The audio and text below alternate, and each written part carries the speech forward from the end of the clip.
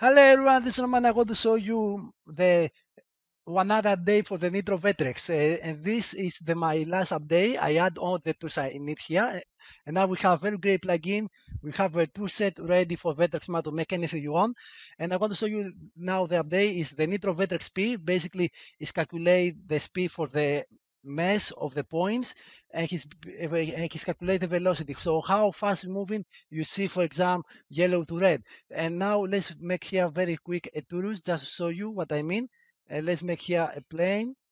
I make two dynamics here very quick, just like this. Now I go to the tools and I make a W, and I use new weather speed, and I make create. And now when I hit play, see now this is the red because the message don't move. But if you start to moving, okay, before this I want to make this 60 centimeter. When it start to moving, I have yellow, and now you notice when it stop, it stop. We have again a red. So like this it does. This is calculate the speed for the points he's applied to the vertex map. So like this, you can get this vertex map and you know when the mesh is moving. Okay, let's try something different here. Just see. Okay, and now you can see. So when it's going back, it's half red, and now it's apply the speed. Okay, let's go here and change this to points. Okay, and now you can see more clear. Okay, let's go close so you can see more clear when it's moving the points going like this. Okay, so another thing I can do, okay, let's go here and make off. I can use also if I want, for example, formula.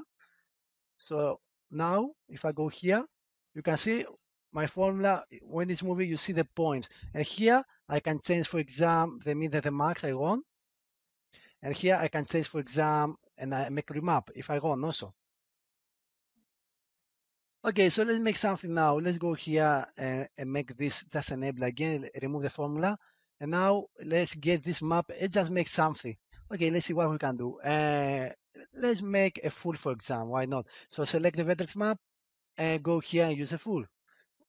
And now you see when the speed start to grow in screen. So you can see how it looks like the vertex map.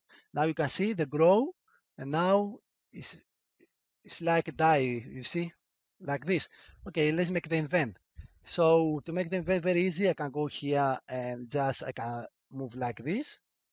And now I have the event. So when it have a speed, you see, I have the full. And see this cool, just like this. And of course, we can use also the materials and the stuff. So yep, this I want to show you. I think it's great. Now we have everything here. We have the NitroVertexSpeed, we have the NitroVertex Ambient Occlusion, the NitroVertex View, the NitroVertex Modeling for modeling. This is for the vertex effects to make just nice stuff. And this is the replace, noise, and we have fall off, and we have some of the great tools here to place very easy the fall off and this stuff. Thank you for watching this video.